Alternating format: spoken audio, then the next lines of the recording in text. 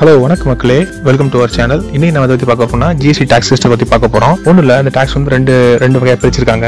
State GST and central GST. State கட்டக்கூடிய ஒரு tax, central கட்டக்கூடிய ஒரு டாக்ஸ், ரெண்டு பாதியா ஸ்ப்ளிட் ஆகி ரெண்டுமே உங்களுக்கு ஆட் ஆகும். அதான் GSTங்கிறது. முன்னாடி வந்து வாட் 10 சர்வீஸ் டாக்ஸ் வந்து தனித்தனியா டாக்ஸஸ் இருந்துச்சு.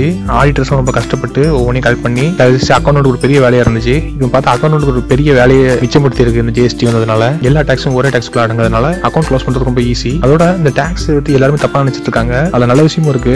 அது எப்படிங்கறத இந்த வீடியோல சொல்றேன். மறக்காம ஃபுல் வீடியோவும் பாருங்க. ஃபர்ஸ்ட் பாத்தீங்கன்னா, நீங்க ஒரு பிசினஸ் பண்றீங்க சரியா? அந்த பிசினஸ்ல உங்களுக்கு ட்ரேடிங் நடக்குது, வர்த்தகம் நடக்குது. அது ஒரு வருஷத்துல 20 லட்சத்துக்கு உள்ள நடந்தா, அதாவது இங்க லாபம் கிடையாது. லாபம் 20 லட்சத்துக்கு மேல பார்த்துட்டேன், குறைய பார்த்துட்டேன் அப்படிலாம் கிடையாது.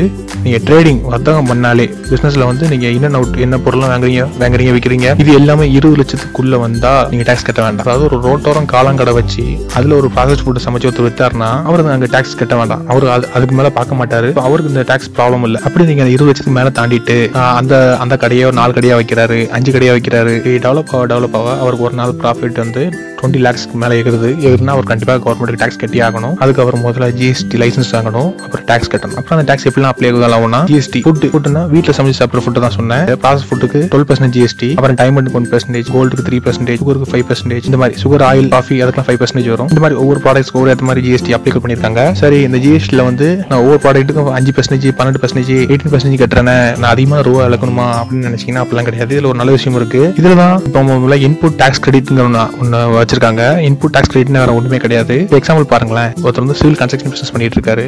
அவருக்கு வந்து சைட்டுக்கு தேவையான இப்போ இரும்பு கம்பி அடிக்கீங்கன்னு வைங்களேன், TMT ராடு வந்து வாங்குறீங்க. வாங்கும்போது அங்க நீங்க ஆல்ரெடி அவங்கள்ட்ட வந்து ஒரு செட்டன் ஆஃப் டாக்ஸ் வந்து கட்டி தான் இருந்திருப்பீங்க. 18% கட்டி வாங்கியிருப்பீங்க. திரும்ப அந்த 18% வாங்கின ஸ்டீலை வச்சு தான் நீங்க உங்க கம்பெனிக்கு வந்து நீங்க யூஸ் பண்ணி ப்ராஃபிட் பார்ப்பீங்க. இப்போ நீங்க என்ன பண்ணீங்கன்னா, நீங்க ரா மெட்டீரியல் வாங்கின அந்த டாக்ஸை நீங்க திரும்ப டாக்ஸ் கட்டும் போது 18% கழிச்சுட்டே கட்டலாம். இதோட சுலபமா சொல்லணும்னா, இப்போ 200 rupees கொடுத்து ரா மெட்டீரியல் வாங்கினா அந்த கடைக்காரன் நீங்க 5% டாக்ஸ் கட்டிருப்பீங்க. டாக்ஸ் கட்டி 210 ரூபாய்க்கு வாங்கிருப்பீங்க அந்த ரா மெட்டீரியல். 300 ரூபாய்க்கு வித்தீங்கன்னா அந்த 300 ரூபாய்க்கு 5% போட்டு 315 ரூபா, அதாவது 15 ரூபாய் டாக்ஸ் நீங்க கட்டுற மாதிரி வரும். ஆனா அந்த இன்போர்ட் டாக்ஸ் கிரெடிட் யூஸ் பண்ணி நீங்க 15 ரூபாய் கட்டாம ஆல்ரெடி வாங்கின ரா மெட்டீரியலுக்கு கட்டின அந்த 5% டாக்ஸ் ஆன 10 ரூபாயை லெஸ் பண்ணிட்டு நீங்க 5 ரூபாய் கட்டினா போதும். இது அந்த இன்போர்ட் டாக்ஸ் கிரெடிட்டோட ஒரு நல்ல விஷயம். நீங்க ஆல்ரெடி அந்த ரா மெட்டீரியலுக்கு அந்த 10 ரூபாய் நீங்க டாக்ஸ் கட்டிட்டீங்க. அதனால அதை இதுல காட்டி நீங்க இந்த டாக்ஸ் கழிச்சிட்டு நீங்க கழிச்சிட்டு வர டாக்ஸ் மட்டும் கட்டினா போதும். GST நம்ம எப்படி ரெஜிஸ்டர் பண்ணலாம்?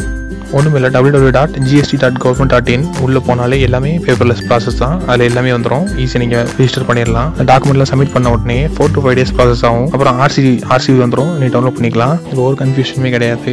GSTனால இப்போ நிறைய பேருக்கு நல்லது நடந்திருக்கு. இப்போ இதே நீங்கள் வந்து 20 lakh மேலே போயிட்டீங்க. நீங்கள் 20 lakh மேலே போயிட்டீங்கன்னா 20 lakh to 1.5 crore நீங்கள் டர்ன் ஓவர் பண்ணால் மட்டும்தான் இந்த இன்புட் டாக்ஸ் கிரெடிட்ங்கிறது உங்களுக்கு அப்ளிகபிள் ஆகும். அதுக்கு மேலே போனால் அப்ளிகபிள் ஆகாது. அதுக்கு மேலே போனால் நீங்கள் கண்டிப்பாக டாக்ஸ் கட்டி ஆகணும். ஆனால் என்ன ரொம்ப கம்மி. பணக்காரங்களுக்கு இந்த GST வந்து ரொம்ப செலவு கொடுத்துருக்கு. அவங்க வந்து 1% கண்டிப்பா கட்டியாங்கிற மாதிரி ரூல்ஸ் வச்சிருக்காங்க. அவங்களுக்கு வந்து இந்த இன்புட் டாக்ஸ் கிரெடிட்டே பொருந்தாது. அவங்க எவ்வளவு ரா மெட்டீரியல் வாங்கினாலும் சரி அந்த டாக்ஸ் வந்து அவங்க திரும்ப கிரெடிட்டா யூஸ் பண்ண முடியாது.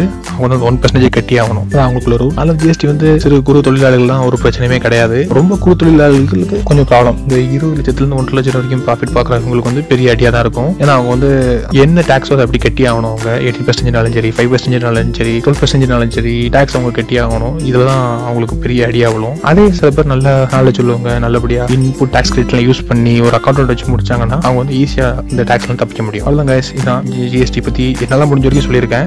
எல்லாருக்குமே இந்த வீடியோ பயனுள்ளதா அமைஞ்சிருக்கும்னு நினைக்கிறேன். நன்றி. If you have any queries, தயவுசெய்து கமெண்ட் செக்ஷன்ல தெரிவிங்க எனக்கு.